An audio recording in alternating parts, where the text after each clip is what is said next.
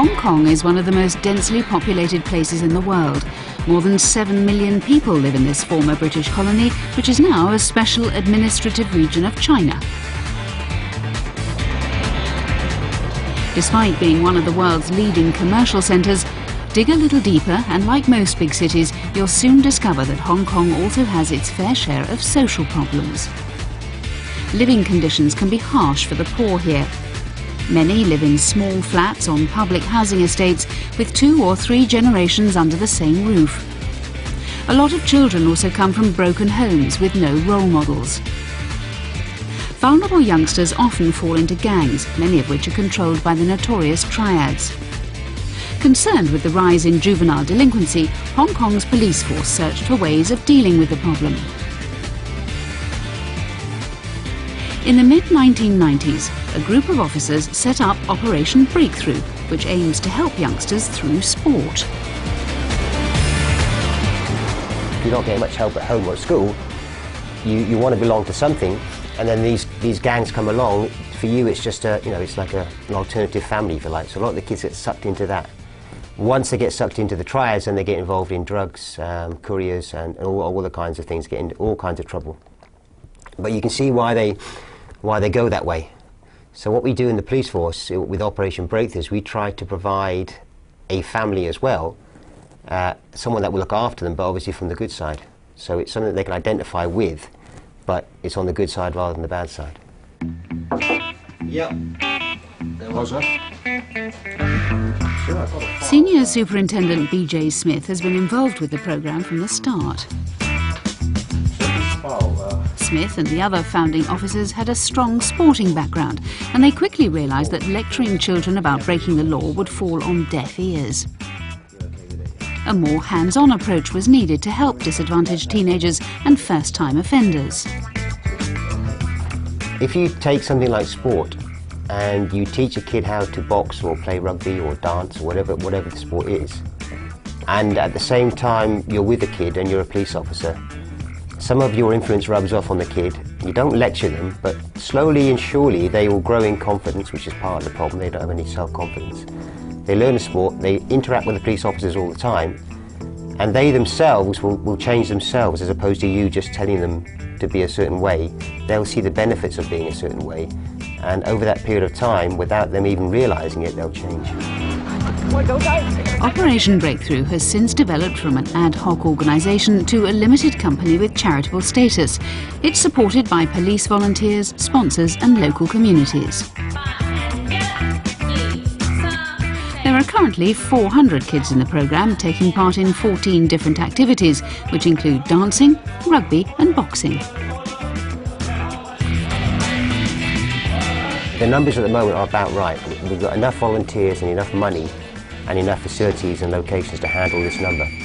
If we were to expand further, I'd be worried that the quality of what we're giving the kids would decline, because once you spread yourselves out too much and you start to lose the one-on-one sort of mentorship, which is so important, then the quality of the programme starts to degrade. So I'd rather keep the numbers small and make it more meaningful than expand for the sake of numbers and lose the whole point. Most youngsters enter the programme with a deep distrust of the police, but being in a sporting environment with them helps them to see officers as friends rather than as the enemy.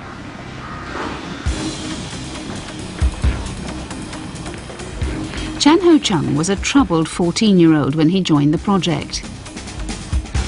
I remember my first lesson here. I was coached by a foreign police officer.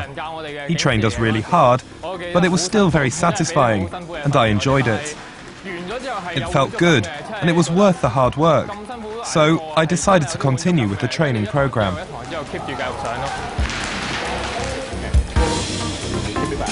Thanks to Operation Breakthrough, Chung quickly discovered that he had a talent for boxing, and he even discovered a talent for law enforcement, actually becoming a policeman himself. In 2009, he won gold at the World Police and Fire Games in Canada.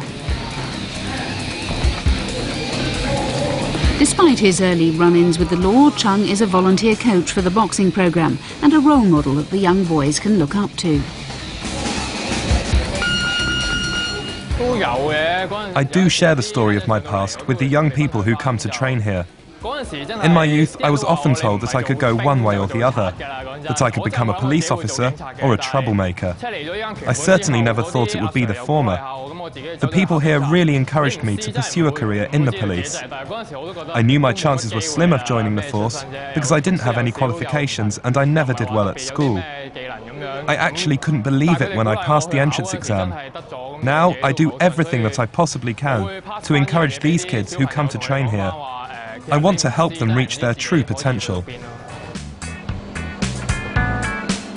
Another of the programme's success stories is Cheng Tzu Ki. 6 years ago, she was arrested for stealing. This was when Operation Breakthrough came into her life. Her social workers saw the potential for change in her, and instead of getting a criminal record, the police gave her a second chance. She's now a qualified social worker. As soon as I joined the programme, I developed a much stronger sense of responsibility. I'm the youngest in my family and I never really took responsibility for anything. But then I was thrown a lifeline by Operation Breakthrough. I learned so much about myself and about life. I began dancing and today I now teach dance to the youngsters in the programme. I'm also a volunteer at my local community centre. I've learnt a lot and I'm now a much more responsible person.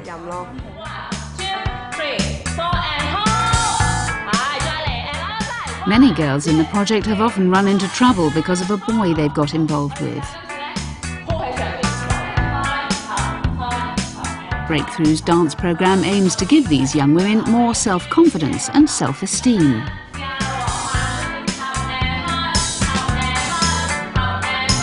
Cheng has enjoyed interacting with the youngsters whose lives she's helping to turn around. I